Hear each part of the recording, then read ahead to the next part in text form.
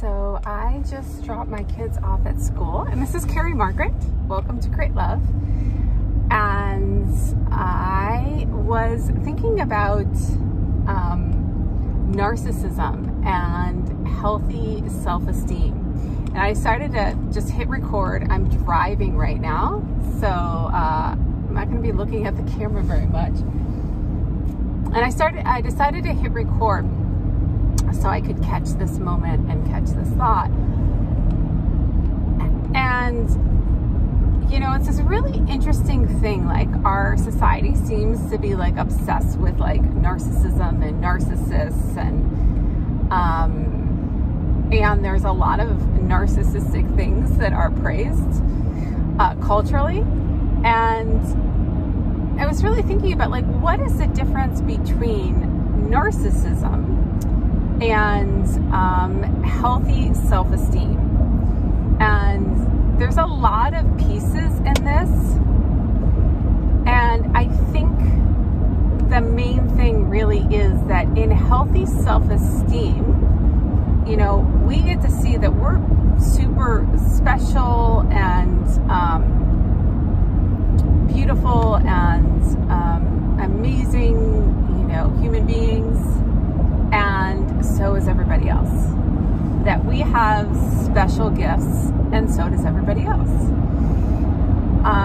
That our beauty or our greatness or all these things, they don't make us better than or less than, you know, well, that would be somebody else's beauty or greatness. So our beauty doesn't make us better than anybody else. Somebody else's beauty doesn't make them better than us. It's that we all get to be here and uniquely contribute what is really special about each of us. And I think that there is like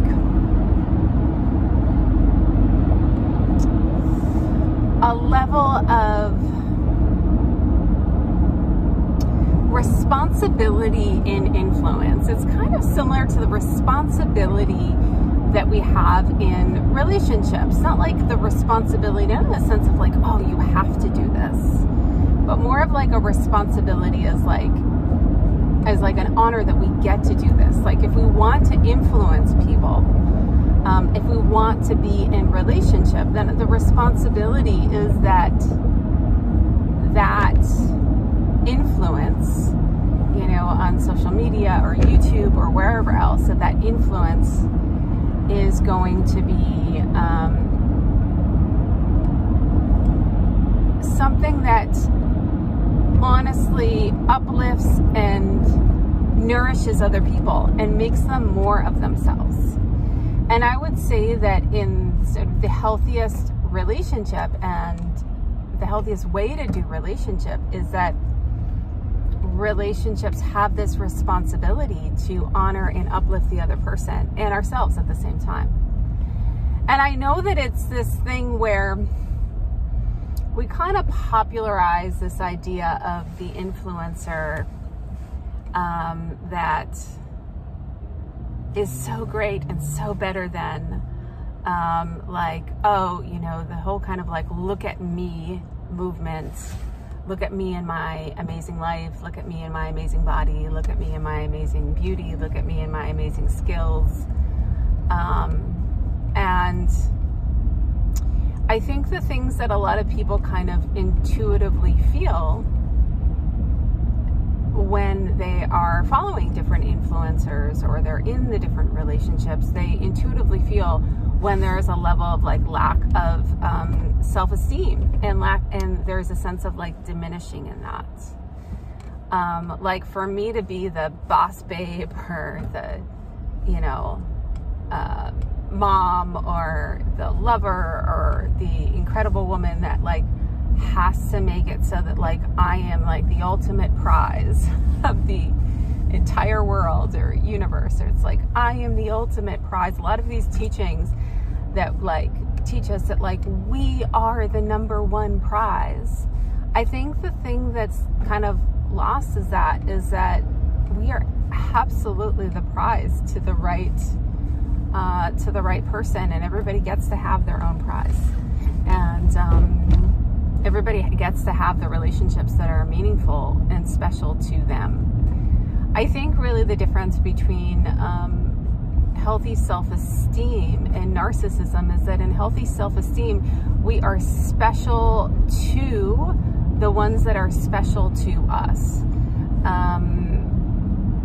We are special to our tribe, and our tribe is special to us. We are special to our loved ones, and our loved ones are special to us. We are special to our lover or partner, and our partner is special to us. And it's not that we are the chosen special one.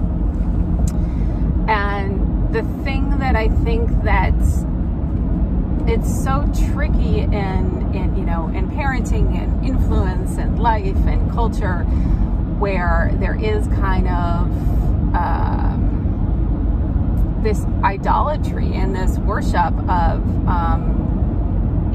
particular people or particular ideals that brings about more inherent narcissism, right? Just this sense of like, oh, that person is special, or oh, you're really the special one, you're the one chosen special one, or the one chosen special guru, or all of that. And I think the really important thing about self-esteem is that versus narcissism, and that is it's nourishing, and then it's grounding, and then like everybody gets to show up and be special and do their own special contribution to the world. And it's really the paradigm that we get to move into. We get to move away from this place of being better than other people, or other people being better than us, or any kind of comparison. And we get to move into a place where we feel inspired by people, and we see their contributions as contributions, and we see our contributions as equally valuable and beautiful. And it's really quite a thing, because in this whole obsession with narcissism, and in this tendency, I do think there's a tendency of narcissistic traits that people are encouraged to develop. And I do think that there is this wave of people that have developed and chosen either consciously or subconsciously to develop more of these like narcissistic traits. That doesn't make them wrong. It just makes them in a place, or it doesn't make me wrong in moments where I've developed narcissistic traits. It just it's a part of the journey. And we get to make other choices, and we get to grow in different ways. And I think one of the things why people that tend to have highly narcissistic traits can be really interesting to follow, or flashy, or in the dating world or partnership world, like they can be kind of intoxicating to be around, is they really own their own movie. They are the stars of their own movie. And I think that there's something beautiful in healthy self-esteem too, of being the star of your own movie. Maybe I'd switch it from star to be like the lead in your own movie, and making yourself the center point of your experience in a healthy way. That you get to experience a great movie if you are willing to show up and do healing work, if you're willing to face and embrace all sides of you, if you're willing to change different pieces within you, you're going to have a pretty spectacular movie that you're leading in, directing, and creating all at the same time.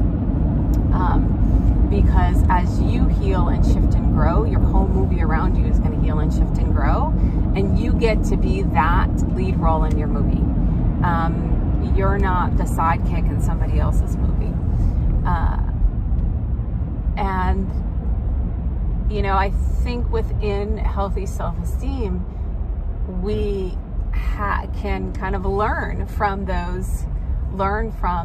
people that demonstrate a lot of narcissistic type of things, where they're really the total star of their own movie, and they just want to enroll all of these sidekicks into their movie,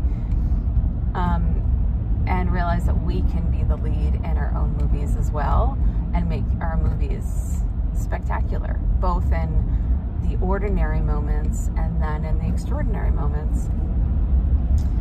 And so wishing you lots of self-esteem, lots of appreciation of yourself and others at the same time, and a beautiful movie that you know that you are creating for you and then for your loved ones and your community around you. Because when we rise in self-esteem and we really value ourselves, there is an inherent sense of us equally valuing the entire crew that we're making the movie with, all of the other lead roles and the whole community that comes together to film and produce and support and all of that. So that's what I wanted to share with you on this drive with this awkward view. I'm playing with just showing up and being messy and perfect. I think that's part of self-esteem, is not trying to look one way or another. Messy camera angles, messy hair, up in a ponytail after just running out to bring the kids to school. But yeah, I just think it's important that we show up and show all sides of us. All right, thanks for joining me to create love, and I hope you have an amazing day in the beautiful movie that you are creating.